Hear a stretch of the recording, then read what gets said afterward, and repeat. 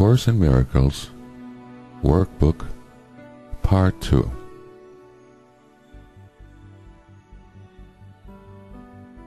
Words will mean little now.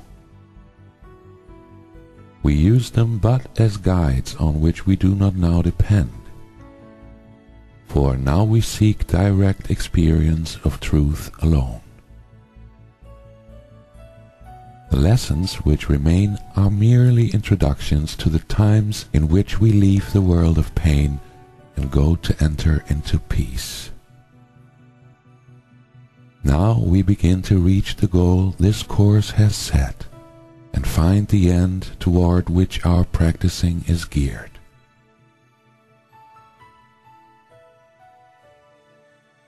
Now we attempt to let the exercise be merely a beginning, for we wait in quiet expectation for our God and Father. He has promised He will take the final step Himself, and we are sure His promises are kept. We came far along the road, and now we wait for Him. We will continue spending time with Him each morning and at night, as long as makes us happy. We will not consider time a matter of duration now. We use as much as we will need for the result that we desire.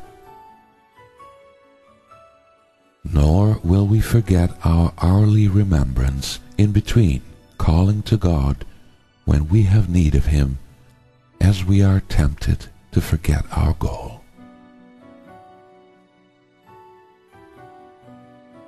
We will continue with the central thought for all the days to come, and we will use that thought to introduce our times of rest and calm our minds at need. Yet we will not content ourselves with simple practicing in the remaining holy instant which concludes the year that we have given God. We say some simple words of welcome and expect our Father to reveal Himself as He has promised. We have called on Him, and He has promised that His Son will not remain unanswered when He called His name.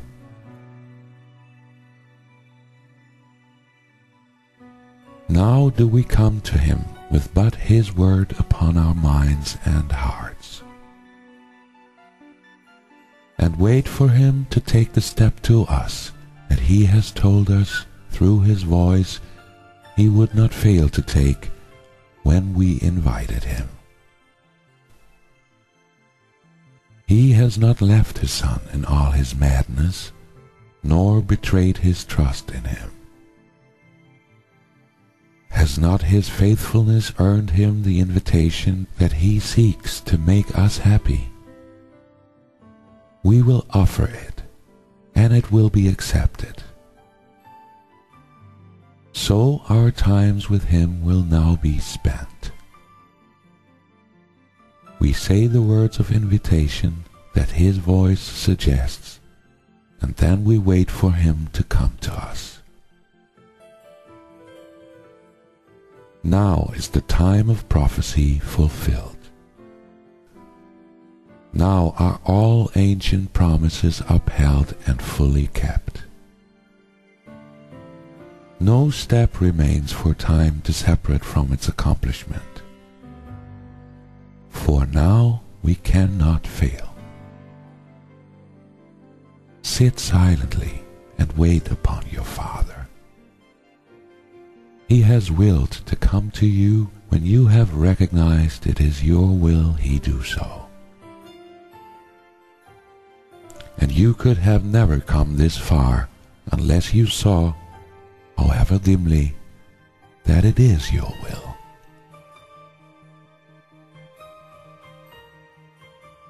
I am so close to you, we cannot fail. Father, We give these holy times to you in gratitude to Him who taught us how to leave the world of sorrow in exchange for its replacement given us by you.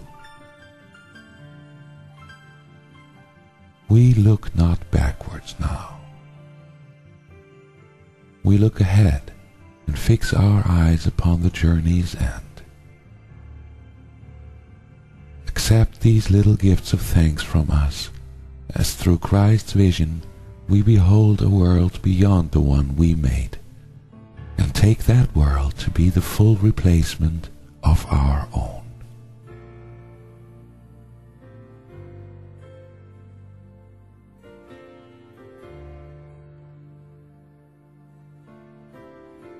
And now we wait in silence, unafraid and certain of your coming. We have sought to find our way by following the guide you sent to us. We did not know the way, but you did not forget us. And we know that you will not forget us now. We ask but that your ancient promises be kept, which are your will to keep. We will with you in asking this. The Father and the Son, whose holy will created all that is, can fail in nothing.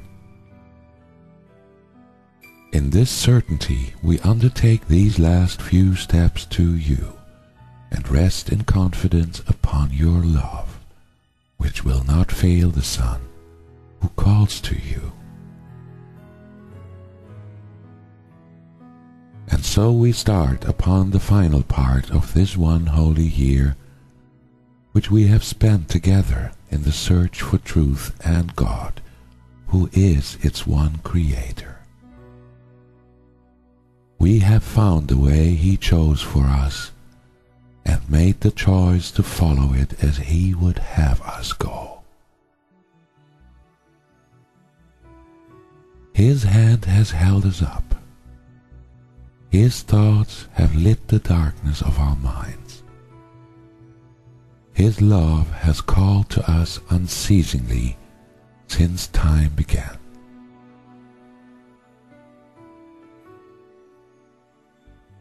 We had a wish that God would fail to have the Son whom He created of Himself. We wanted God to change Himself and be what we would make of Him. And we believed that our insane desires were the truth. Now we are glad that this is all undone, and we no longer think illusions true. The memory of God is shimmering across the wide horizons of our minds. A moment more, and it will rise again. A moment more, and we who are God's Son are safely home where He would have us be.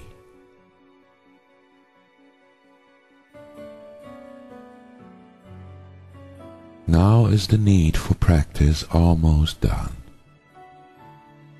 For in this final section we will come to understand that we need only call to God, and all temptations disappear. Instead of words, we need but feel His love. Instead of prayer, we need but call His name. Instead of judging, we need but be still and let all things be healed. We will accept the way God's plan will end, as we received the way it started.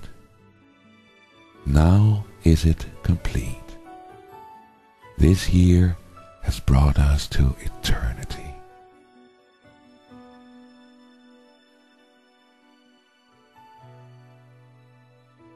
One further use for words we still retain. From time to time, instructions on a theme of special relevance will intersperse our daily lessons and the periods of wordless, deep experience which should come afterwards.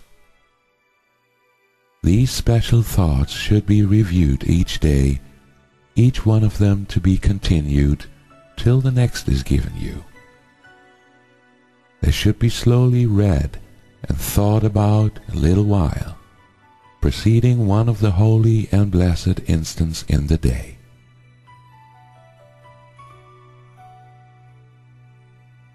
We give the first of these instructions now.